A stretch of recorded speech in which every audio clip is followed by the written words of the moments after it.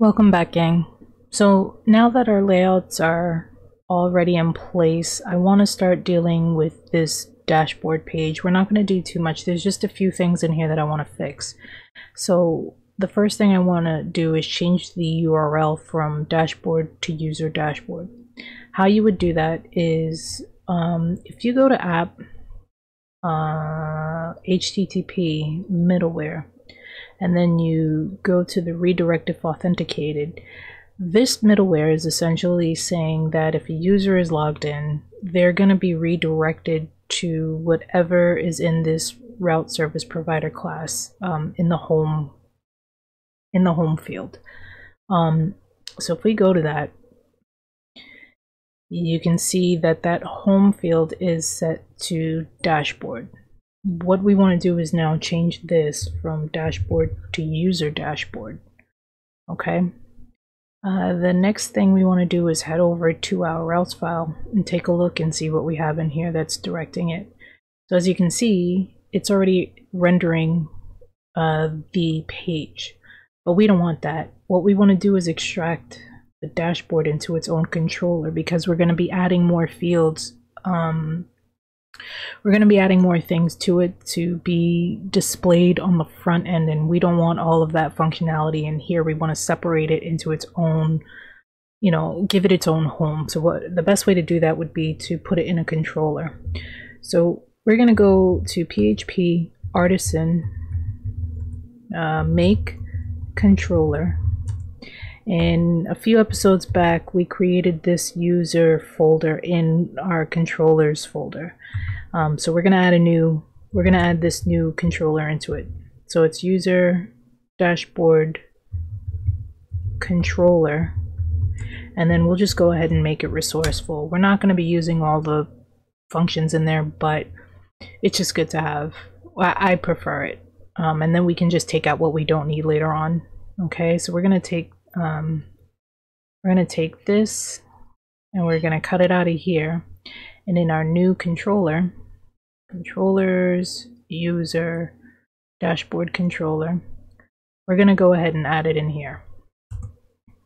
Okay, paste.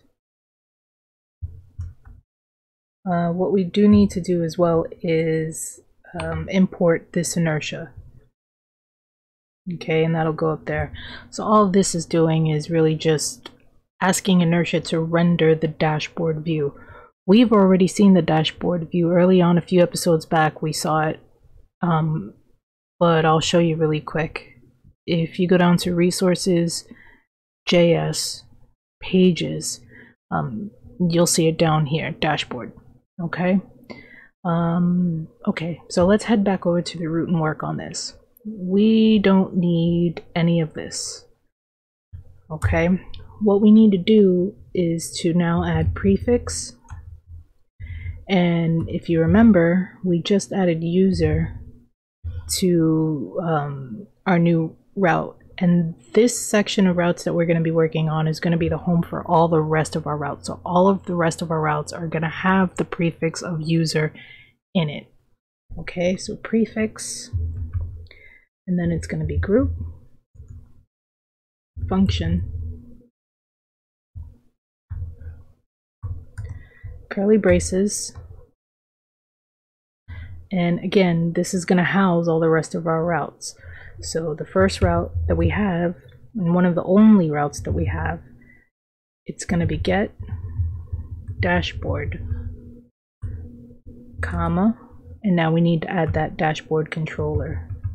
Dashboard controller class, and the function, it's going to be index, and then at the end of this we're gonna add a name, and this name for this route is going to be dashboard.index, and don't forget the semicolon at the end. So let's go up here and make sure that it's been imported, and it has. We don't need this anymore. Okay, now the only place that I can think of off the top of my head that has this route that we need to change, it's in the layouts, JS, resources, JS, layouts, app layout. I know it's here for sure. We just have to find it. So dashboard. Okay, and in here, we can now change this to dashboard.index. Find the next one and add it to these. Dashboard, dashboard, dashboard dot index. And I think that should be it. So let's refresh the page and see if that worked. Because we have not gone to that route just yet. So user/dashboard. Fingers crossed, no error, and it looks like we're good. Okay, now if you hover over these links, these are our dashboard links, so if you hover over them, you'll see at the bottom here, okay, when you hover and you look at the bottom left, you'll see that the new route is user dashboard. So that works, fantastic. Okay, the next thing I want to do is, since we're already here, we might as well just go ahead and take care of it. Let me scroll down really quick. Okay, so the sidebar, main. Okay. Down here, we want to add some classes to the main class, or the main tags that we have here. So we'll go ahead and start that. It's going to be a BG gray of 200, shadow, rounded. It's going to have a margin Y of 5, PY of 6, PX 4, width of full, and on small screens we want a width of 2/3,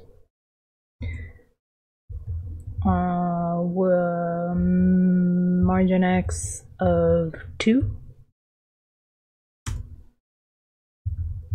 and margin Y of 2. Sorry, this one is going to be margin Y of 3. On medium screens, we are going to want a margin X of 4, PX of 10, and on large screens, we're going to do an MX of auto. Okay. So let's go ahead and refresh and just make sure that we didn't break anything. Okay, looks like we didn't break anything, but as you can see, it's now has this background of gray, which is what we wanted. Okay, so let's see what's next.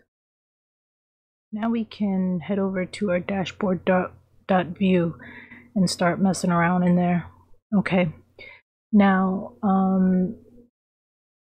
this welcome component here, it's not the welcome component that we made for our landing page. This one, it's not this one. This welcome component that is being pulled into the dashboard page, it's actually coming from, let's scroll up. This welcome component is actually coming from our Jetstream. Scroll down. It's actually this component. We don't want this component. That's this page right here. That's all this stuff in here. We don't want that, so we can go ahead and just get rid of it now,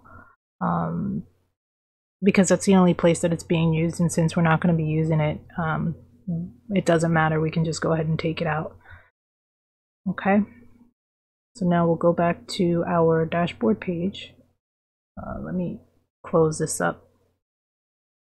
So now we can head over to our dashboard.view. And we can go ahead and start taking out the welcome stuff. So we're not going to be needing this entire div. Okay. And we can just snatch out the import. Okay. We are going to change this now to our brand new layout, pages layout, and this will be we'll change it here, here, and here. Pages layout. Okay, so that's the first thing. The next thing we're going to do is change this to title,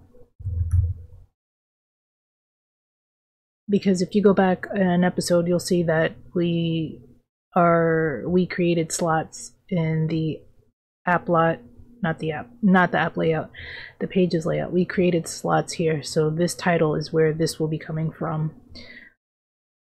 This title will be coming from. Okay, so let's go ahead and add now a div with the class of flex, class of justify between, class of items center, and a class of width full. Okay, open that up, and now this we can move into that div. Okay, this H2, we can add flex items end. We'll keep the font semi-bold, we'll keep the text extra large, text gray, and we'll add, oh, it's already there, letting tight. In here, we can go ahead and add an image file. And this image, we are going to use the profile user image. So it'll be page, props, user, profile, photo URL. And we'll copy this, copy,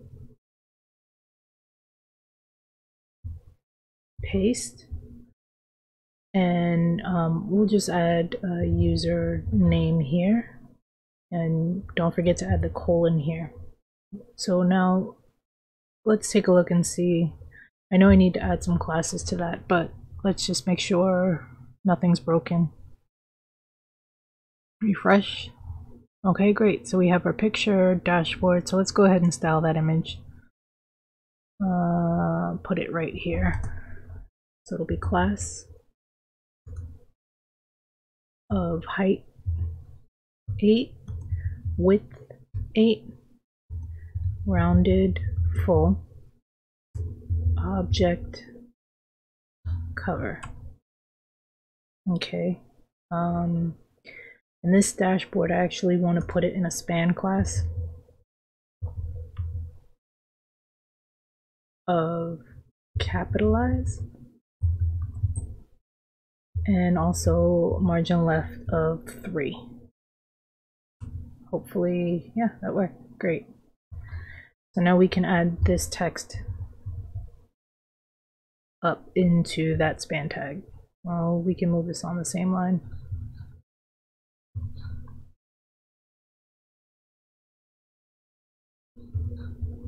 Okay, let's take a look, make sure it looks good. Refresh. Okay, great. So now that that's done, let's take a look at the only other actual page that we have other than the welcome page. It's the user edit page, the profile edit page, and now you can see we also have the sidebar on that.